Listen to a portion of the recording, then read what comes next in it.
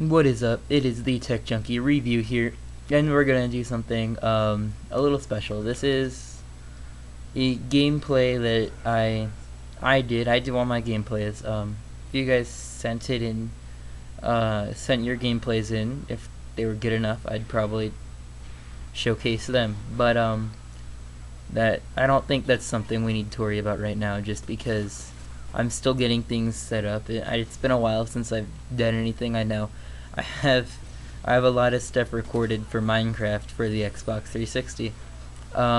It's been a long time since I've uploaded because one, I was in Texas, so didn't really have any time. I didn't actually have a mic. I had all the time. I took my recording stuff over there. I had everything but a mic that I needed. So I do have some stuff recorded. I can probably I have enough stuff to post daily if I wanted to, but I'm not going to. At least yet. I might do stuff once or twice a week now that I'm free.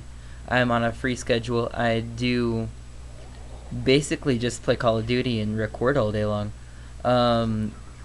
Excuse any sound errors. Sometimes I know like I need a new cable. Like the cable that I use isn't the cable that you're supposed to use. I just use the composite AV cable. Actually, I use the original HD, the composite HD AV cable, the one that had both. But the one that I'm supposed to use for the Roxio it's just the HD AV where it has the red, actually it's like blue, green, and red, and then the two sound. And I don't have that. I have the one that has the composite, the white, red, and blue, with the HD, and I have the other one also, the HD part, but it has 3 sound inputs, and I only need 2 of those because one of them is the video for the, I don't know, it's not the right cable. I just know that for sure. I'm probably gonna buy one of those pretty soon, but for right now, the sound will be messed up. I mean, you can actually kind of tell in this video that the sound's pretty messed up because sometimes it'll say something faster than it's supposed to, and then other times it'll be slower, and I think it slows things down, or it slows cannot talk today. I think it slows things down just because it has to compensate for the stuff that was sped up. And these guys in this part were so mad at me. That guy was so happy to kill me right there. And now back on topic. So I found something online recently, very recently, called the OUYA. I don't know if all you guys have heard of it. I'm sure somebody has. But it's going to be a Droid-powered console that's going to be $99. And I don't know, it looks like a promising console. I mean, I haven't seen too much about it. The controller looks pretty neat. I mean, the controller kind of looks like an Xbox controller with the exception of a touchpad on it. Not as big as the Wii U's touchpad, but it's going to have a touchpad. So this console, we saw, it's going to be $99, 10 gigabytes, 1 gig of RAM, and a USB 2.0. It will be a open hackable system, and they said that it's going to be easy to hack it. So, all the games that there he is ruining my gameplay right there. That guy is, he's no longer on my friends list. Let's just say, not for this. He kind of like stalked me and my other friend around for a while. But so it's an open hackable system, and at first all the games will be free to play. After that, then developers will start setting price caps on them and everything. So I'm really looking forward to this console. I mean, it looks promising.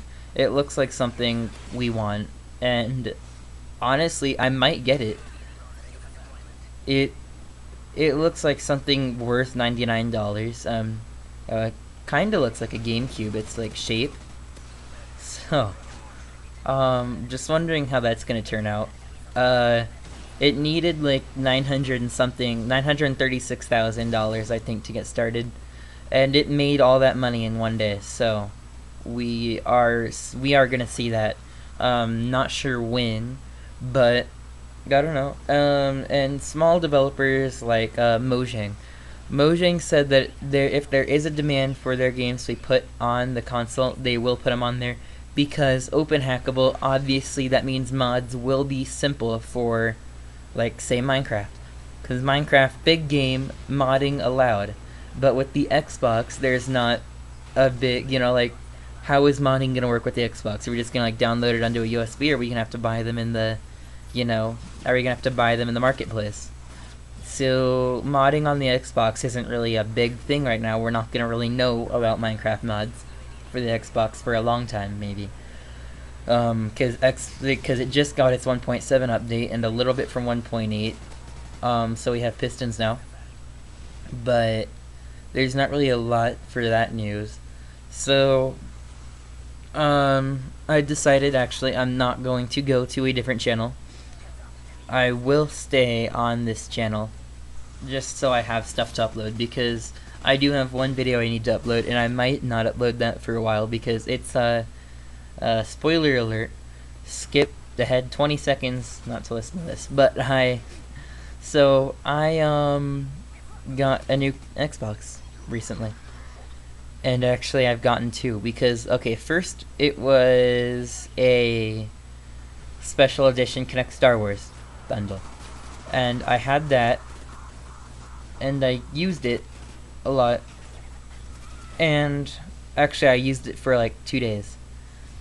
So what happened was, it actually decided to, okay, so like it was screwing up the internet in the entire house. It was screwing up the entire house's internet, and I don't know why that was, but it froze like 5 times in the first day I had it. And so we just took it back to the Microsoft store the next day and got a new one. And I did an unboxing video on the first one, and did another unboxing video on the second one to try improving. But the second one isn't reading discs at all. I'll put the disc in there and it just says reading, open tray. So I'm gonna get another one here recently, and hopefully this one works. And there will be an unboxing video on this one. The best of the 3 will go up, but I'm thinking this will be a better video. It might not be in 1080p, but it's too bad. I kind of lost track of time here, so should be a new unboxing video up pretty soon. And this is the Tech Junkie review, and I am out. Peace.